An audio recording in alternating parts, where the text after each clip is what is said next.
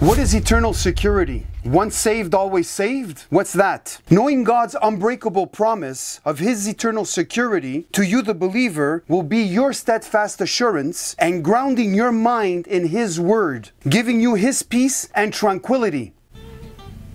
Double crust. All dressed pizzas, $41.99. Oh, I want a pizza. Me too. Me too. Me too. I want pizza. Who put this menu over here? Sorry. Welcome to Foundational Bible Teachings.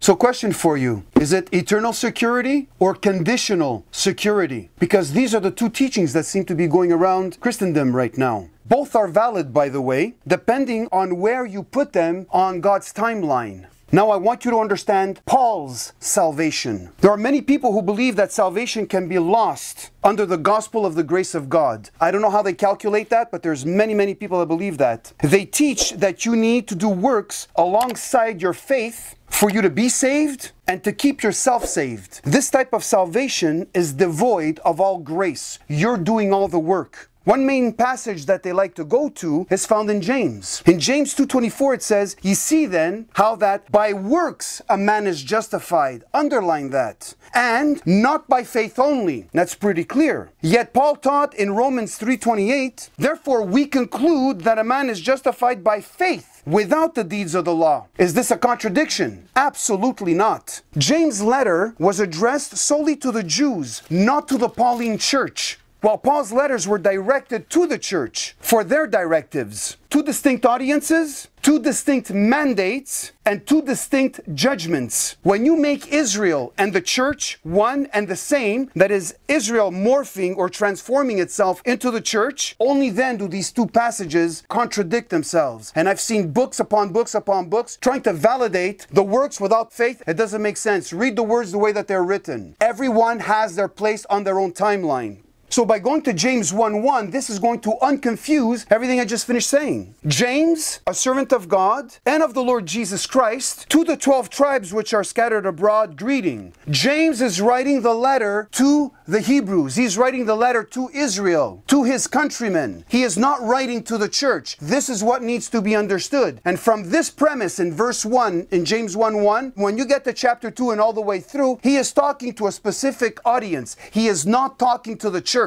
So James' works, quote unquote, is aimed to the saints in the time of Daniel's 70th week and Revelation. This quote unquote work becomes false doctrine for the saints in the Pauline church. The body of Christ is under the gospel of the grace of God. I don't care how you slice that cake. In the Pauline letters, where salvation is by faith only, will be false doctrine to James, Daniel's 70th week, and the Revelation saints. The tribulation saint is under the everlasting gospel found in Revelation 14:6, and this gospel is explained in verse 12, what that particular gospel, the everlasting gospel, is. Now, can we divide the Bible in this way? Absolutely. You already divided the testaments into an old and new, so you already have your first division right there. If you're very careful, you read the words on the pages, you're going to come to find out what the timeline is and to know where to put everything exactly. And by the way, your Bible is laid out in a linear fashion. You're going to notice that blindness in part happens in Acts chapter 7. What happens after Acts chapter 7? When they stoned Stephen, they say, "We want nothing to do with you." Blindness in part happens. Paul comes out in Acts chapter 8. From Acts chapter 8 all the way up to Philemon, God uses Paul to go out there to the Gentiles and to add to the church that God started off in Acts chapter 2.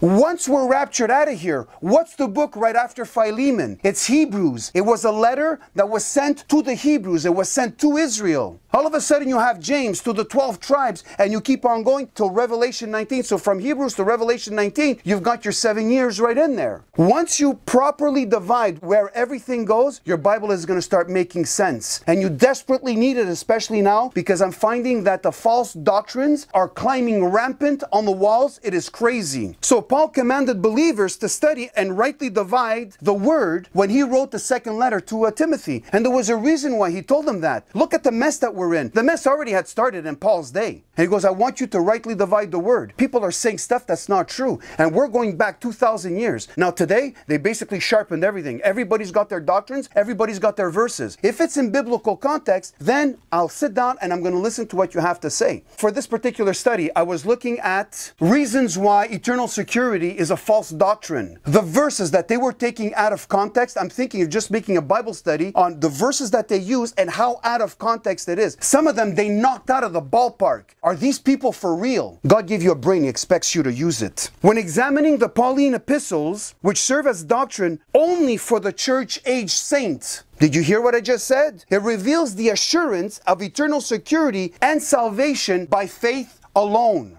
People go from Genesis to Revelation and they rarely hit the Pauline epistles. And when they do hit the Pauline letters, they're just taking stuff out of context. Question: how does one come to salvation during the dispensation of the grace of God? I know, I just swore. I used the word dispensation. Sorry. Many people become distorted when they hear the word dispensation. I've seen them, I've heard them, and I read about them. And I hope that you're not one of them. And if you are one of them, that you just became like all stropiat, well, you know what? This next tidbit of information is basically going to be for you. From my heart to yours. What does Paul say in Ephesians 3:2? If ye have heard of the dispensation of the grace of God, which is given me to you word. Now, side note, was dispensations invented in the 1830s by John Darby? Absolutely not. He did not invent that. He did not invent that word. In 1382, John Wycliffe, an Oxford professor, produced the first handwritten English language Bible. In this verse, John Wycliffe used the word dispensation. This is approximately 450 years before Darby. And when they say there's nothing before Darby, perk up your ears because they're lying straight to your face. They lie like Persian rugs. So if you're told otherwise, just don't believe them. Let's get back. So when you come to the point in your life where you realize your state before God,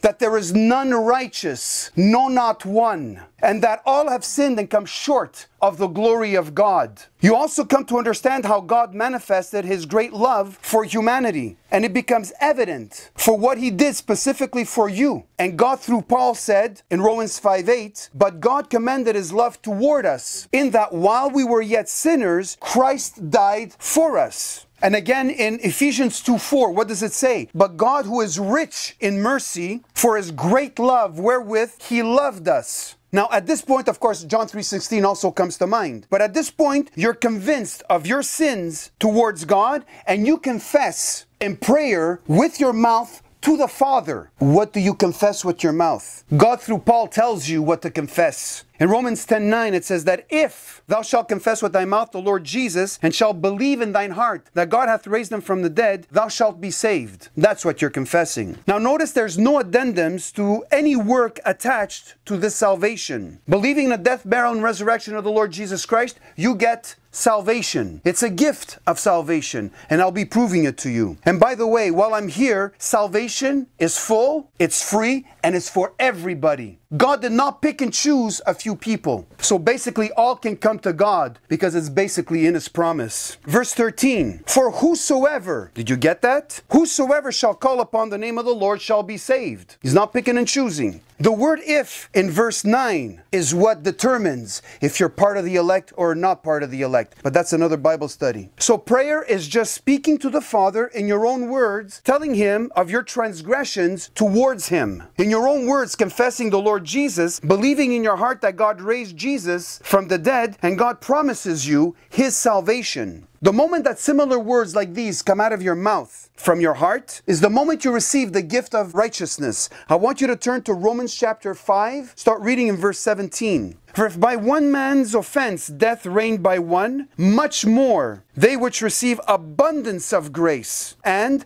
the gift of righteousness shall reign in life by one, Jesus Christ. Verse 18, therefore, as by the offense of one, speaking of Adam, judgment came upon all men to condemnation, even so the righteousness of one, speaking of Jesus, the free gift. Did you see that? The free gift came upon all men unto justification of life. My justification came from a free gift that I received, the gift of righteousness. That's why you cannot lose your salvation. It was something that was given to me, not something that I worked for to get it, to attain it, or I got it and now I'm working to actually keep it. That's heresy, that's false doctrine when you're under the gospel of the grace of God. So what did you do to receive this salvation from the Lord, this free gift? Absolutely nothing. Through faith, you are saved by God's grace and not by any of your personal efforts. That's what you need to put in your little head. In Ephesians 2:8 it says, for by grace are you saved through faith, and that not of yourselves. Underline that. Highlight that. Put LEDs on and off, the lights on and off. Every time you come to Ephesians 2:8, you have to see those words. Not of yourselves. And yet you've got 3/4 of Christianity working out their salvation, holding it on their back, and they're working so they can keep it. Where are you going in life? Not of yourselves. What Bibles have you been reading? It's the gift of God, not of works. I repeat, not of works, lest any man should boast. This is what God is speaking through Paul when he penned those words down. In this context, the pivotal word here is quote-unquote grace, which refers to unmerited, undeserved favor and kindness of God.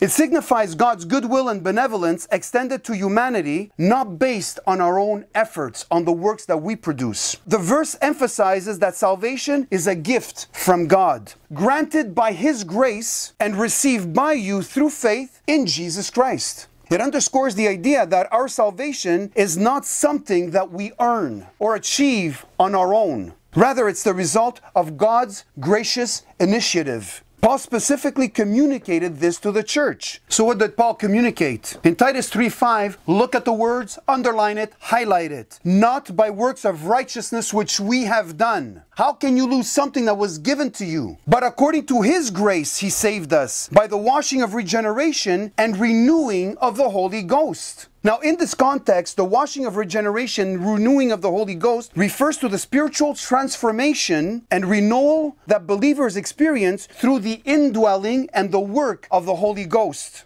Again, it's nothing that you did to receive of this salvation. Go back up a couple of verses in verse 3. For we ourselves were, past tense, sometimes foolish, disobedient, deceived, serving diverse lusts and pleasures, living in malice and envy, hateful, and hating one another. Look at verse 4. But after that, this is when we came out of the world, this is how we were. But after that, what happened? The kindness and love of God, our Savior towards man, appeared. Not by works of righteousness which we have done, but according to His mercy, He saved us by the washing of regeneration and the renewing of the Holy Ghost. I want you to go to Titus 2:11. For the grace of God that bringeth salvation hath appeared to all men. I repeat that. For the grace of God that bringeth salvation. What brings salvation? It's the grace of God, not the filthy works that you can actually do from your flesh. What work could you do that God's going to say, I am super proud of you? Titus 3:6, which He, speaking of God, shed on us abundantly through Jesus Christ, our Savior. So this type of giftified or graced righteousness is found only through Jesus Christ, our Savior. It's a gift. It's a grace that He's given us. We didn't deserve it, yet He gives it to us in all our filthiness. Verse 7, being justified by, underline this, His grace. It's His grace that saves us, not the works that you're trying to attain salvation. Not your works that you're trying to keep salvation. Not works because you lost it and now I'm going to do a good work for me to get it back. It was a gift that He gave you. If you're working for it, it's not grace anymore. You're actually paying for your salvation. And there's nobody that's going to get up there in heaven to say, I got here because my good works. Blow it out your ear, buddy. This passage emphasizes salvation by God's grace, not by your human works. And the transformative work of the Holy Spirit symbolizes the washing of the regeneration and the renewing of the Holy Ghost. It suggests a cleansing and renewal of the believer's inner being. There's a work happening on the inside of us, marking a new spiritual birth and life in Christ. Now, this salvation you have was given to you as a gift. And as you will see, it's a work God did where you can't boast. Look at what I did to get myself into heaven. It doesn't work like that. I've been humbled when I came to the Lord. Lord, Lord, forgive me a sinner. Give me of this gift of eternal life. And I know that there's nothing, even after I'm saved, that I can do that I can even please you. Our works is like a filthy rag. So it's a work that God did, and where we can't boast to get it or even keep it. And you think that you can keep your salvation by doing works? I don't know where you got that from. I would like to see a chapter and verse on that. You think that you can regain your salvation by a filthy little work that you've done? Think again, who are you kidding? Maybe your grandmother. Yeah, maybe she would be. Yeah, your grandmother.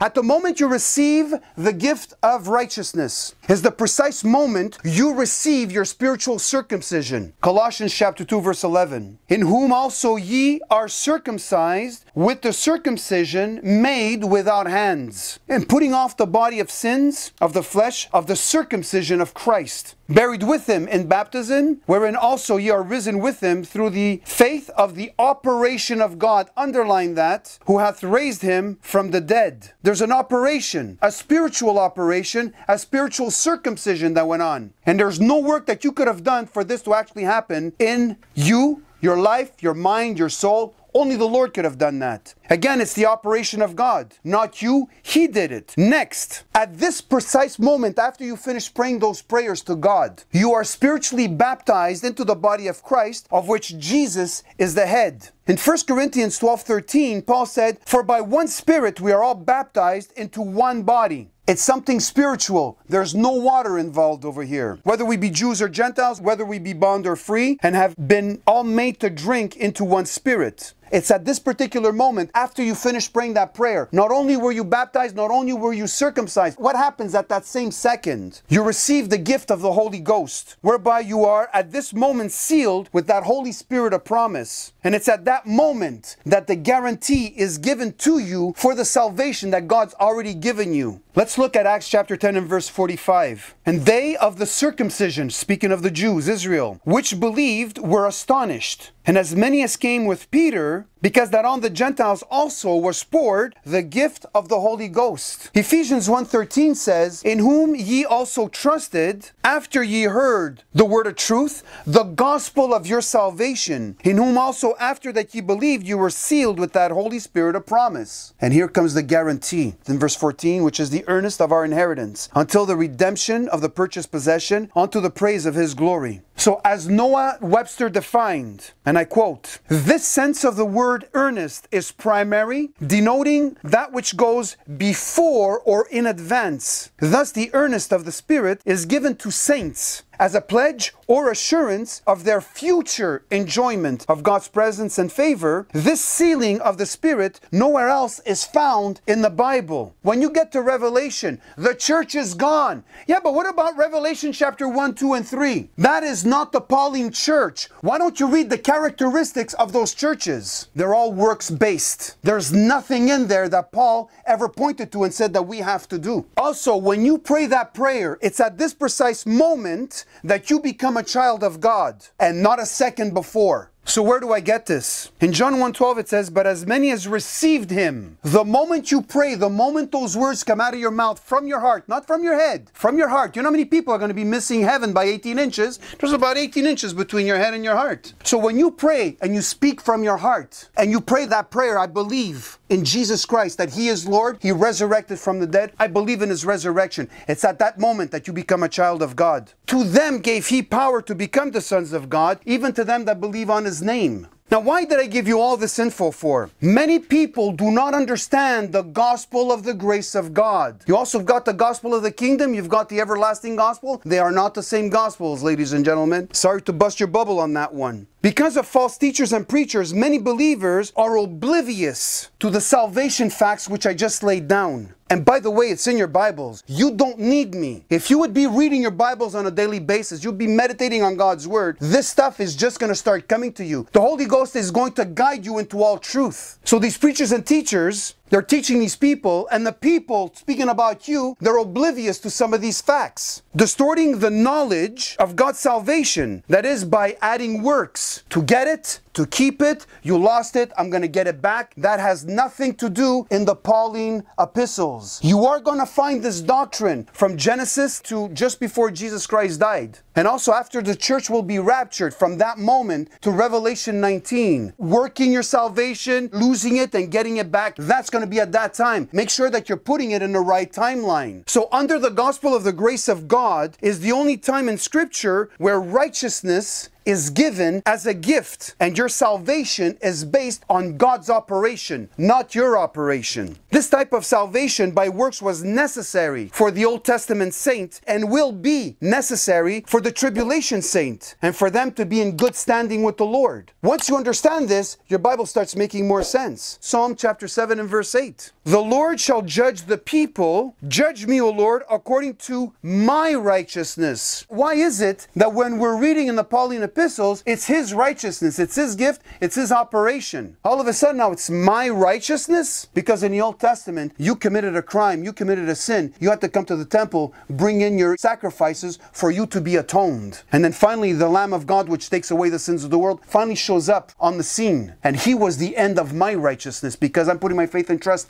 in Him. Here's another one for you. What about Ezekiel chapter 14 and verse 14? Though these three men, Noah, Daniel, and Job, were in it, they should deliver but their own souls by their righteousness. Where did they get this righteousness? They had to work for it, saith the Lord God. In 1 Samuel chapter 26 and verse 23 it says, the Lord rendered to every man his righteousness. This is speaking differently than the way Paul is speaking in his letters to the church. So to finish the verse, and his faithfulness. Exodus chapter 32 and verse 32, start reading there. Yet now, if thou wilt forgive their sin, and if not, blot me, I pray thee, out of thy book which thou hast written. The next verse is very interesting. And the Lord said unto Moses, whosoever hath sinned against me, him will I blot out of my book. And that's the transgression of God's law, His commandment. Whatever God spoke, you went against it. Sin is the transgression of the law. The minute you transgress, your name is taken out of that book. Go to Revelation chapter 20 and verse 12 now. And I saw the dead, small and great, stand before God, and the books were opened, and another book was opened, which is the book of life. And the dead were judged out of those things which were written in the books according to their works. God just finished saying to Moses in Exodus, those that have sinned against me, I'm going to blot out, I'm going to erase, I'm going to cut them out of my book. It's going to end up at the judgment. And this is where your works are going to be judged. I just gave you a few verses in the Old Testament where it's your righteousness that you're actually working out. What happens when we get to the times of Jesus, the scribes and Pharisees? What did Jesus say? Always in continuance with this righteousness work. In Matthew 5:20 it says, for I say unto you, Jesus speaking, that except your righteousness, the works that you do, shall exceed the righteousness of the scribes and Pharisees, ye shall in no case enter into the kingdom of heaven. There's no sealing of the Holy Ghost going on in what Jesus is saying. There's a work that has to be performed. Their hearts, they were so far away, but the works were perfect. Your works had to be more than the scribes and Pharisees. To walk super straight, never to look on a woman to lust after her. Never to steal something, not even a paperclip. Not even to steal time. You got 10, 15 minutes of break and you're taking 20 minutes for a break. You're stealing 5 minutes off of your boss. He's paying you for something that you stole. So Paul is making the case for the gospel of the grace of God. Turn with me now to Romans 4:4. We'll start reading there. Now to him that worketh is the reward not reckoned of grace. If you're working,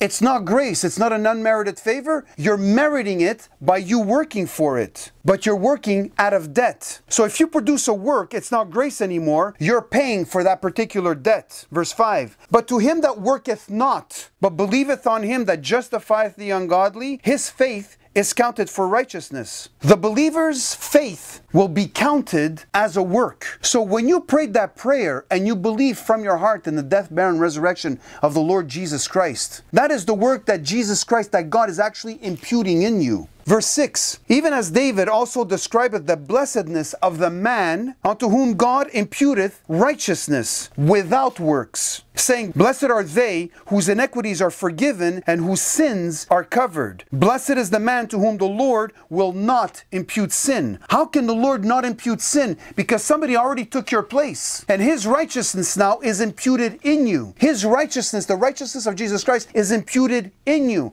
This is the gift that he's giving you. How can you lose a gift? How can you work to keep this gift? How can you work to actually acquire this gift? If you work for it, it's not a gift anymore. This is what you need to understand. What about what Paul said in Romans chapter 10 verses 4 and 5? For Christ is the end of the law for righteousness to everyone that believeth. For Moses describeth the righteousness which is of the law, that the man which doeth those things, you're working them out, shall live by them. So if you're working, there's any work involved between you and God, you have to keep the whole law. The minute you slip on one, you're guilty of all of it. So here under the gospel of the grace of God, God does the work for you. Thus, it's a gift that He presents to you. Now question, what did you do to be saved? Absolutely nothing. As Paul said in Romans chapter 5 verses 17 and 18, it's the gift of righteousness. If God imputed this work and righteousness in you, what could you possibly do to keep or even get this salvation? Ask yourself this question and make sure that you give yourself an answer. It's a gift, meaning that you did no works to receive this particular salvation. We are all pieces of unrighteous filth. And in that state that we come to God, we are all taken in by the Lord and adopted as soon as His righteousness is imputed in us. At that moment you pray those words, all these things are happening in a moment, in a twinkling of an eye. This is what's happening to you. You might not feel it, but on a spiritual level, this is exactly what's happening. Understanding the salvation prerequisites under Paul's gospel of grace will settle the believer's mind. It's going to settle your mind in confident assurance of your salvation, which is given in Ephesians chapter 1 and verse 14. You've got the earnest, you've got the guarantee. In 2 Corinthians 6:1 it says this, we then, as workers together with Him, beseech you also that you receive not the grace of God in vain. The grace of God which is freely given to us for salvation. The gospel is received in vain when it's received without genuine faith, when it fails to impact one's beliefs and actions. What works have you done to receive your salvation, except speaking words from your mouth and believing from your heart? Which other works were needed under the gospel of the grace of God? That's right, there were no works whatsoever that was needed. If we do any kind of works, it is no more grace that saved us, but a debt that we are actually paying off. And this is what Paul is actually debating in his letters. If you think that you can lose your salvation, what makes you think that you're going to get it back? It was given as a gift, and what work do you think that you can perform to actually regain it? If you think that you can lose your salvation, you don't understand grace. The righteousness that you are working out, that is, out of your own efforts, your self-righteousness, that was needed in the Old Testament, I just give you a few verses there. This is what everybody is writing on today. This is the mentality they have. Get your head out of the Old Testament righteousness works mindset and get yourself under the gospel of the grace of God. This is what's screwing up the church. It takes one person to rot the brains of 100, 200, 1,000 people sitting in their congregations, because the 100, 200, 1,000 people sitting in their congregations will not take the time to go out and check out to see if the preacher is right. It's so nice here. I got all my friends over here. He's leading you to hell. If you're doing any kind of works, you're not understanding Paul, you're not understanding God, and you're not understanding the message that He's given to you. In Romans chapter 10 verse 3 it says, for they, being ignorant of God's righteousness, I'm going to separate something here, are going about to establish their own righteousness. You have your own righteousness and you've got God's righteousness, having not submitted themselves unto the righteousness of God. You're going about establishing your own righteousness. Why don't you turn around and says, let me put myself under the righteousness of God? This is what Paul is saying to the believers in Rome. Verse 1, brethren, my heart's desire and prayer to God for Israel is that they might be saved. For I bear them record that they have the zeal of God, but not according to knowledge. Verse 3, for they, being ignorant of God's righteousness, are going about to establish their own righteousness. The second that you're trying to do a work to get it, to keep it, because you lost it, you want to get it back, you are not under God's righteousness. And that's why you cannot lose that salvation. It's something that He gave you. You were sealed, signed, and you were delivered. And He gave you the guarantee. Verse 5, for Moses describeth the righteousness which is of the law. So Moses is explaining that the man that doeth those things shall live by them. So Paul continues to say in verse 8 that salvation is in your mouth and it's inferred, not by your deeds. Jump down to verse 8 now. But what saith it? The word is nigh thee, even in thy mouth and in thy heart. That is the word of faith which we preach. Verse 9, that if thou shalt confess with thy mouth the Lord Jesus, and shalt believe in thine heart that God raised him from the dead, thou shalt be saved. For with the heart man believeth unto righteousness, and with the mouth confession is made unto salvation. For the scripture saith, whosoever believeth on him shall not be ashamed. For there is no difference between the Jew and the Greek. The same Lord over all is rich unto all that call upon him. For whosoever shall call upon the name of the Lord shall be saved. This is the foundation that Paul laid for you, the believer. I got a question for you. What work, thought, or word, or action can you do to lose the free gift of salvation? Whatever you're going to give yourself, make sure it's in biblical context. One time a guy got me on one verse in Romans chapter 3. The answer was in Romans chapter 1. I had to go back 2 chapters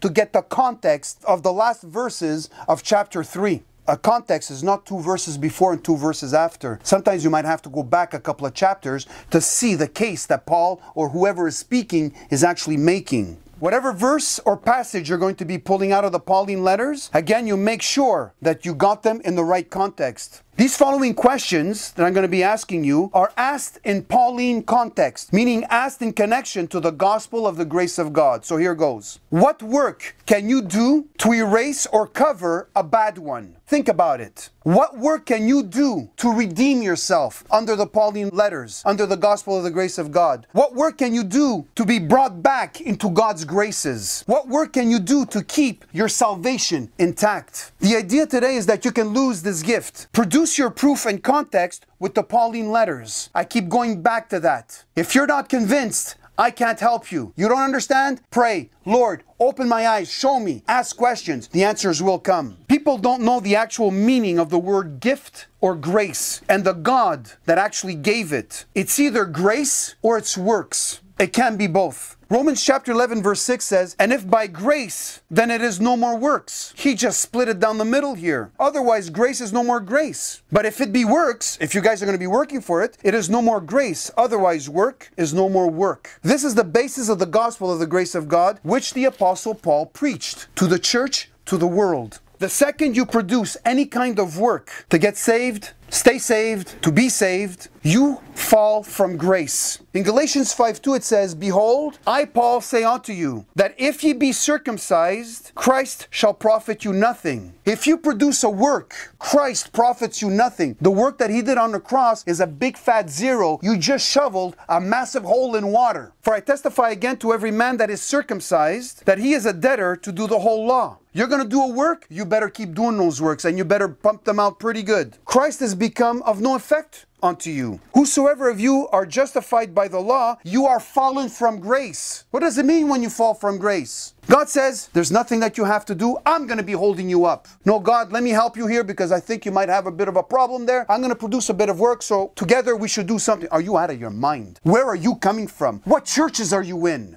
Get out, please. For your sake, not mine. I already ran out of a whole bunch of them. Verse 5, for we through the Spirit wait for the hope of righteousness by faith. Eternal security is found in God's promises through Paul's preaching. The Philippian jailer asked Paul and Silas, sirs, what must I do to be saved? And Paul and Silas answered, believe on the Lord Jesus Christ, and thou shalt be saved. I want you to watch this 3-minute video to secure your salvation. Whew, Lord, thank you for the words you've given me. Pray that the Lord keep us, bless us, and that he brings everybody safely here next week, here, there, or in the air.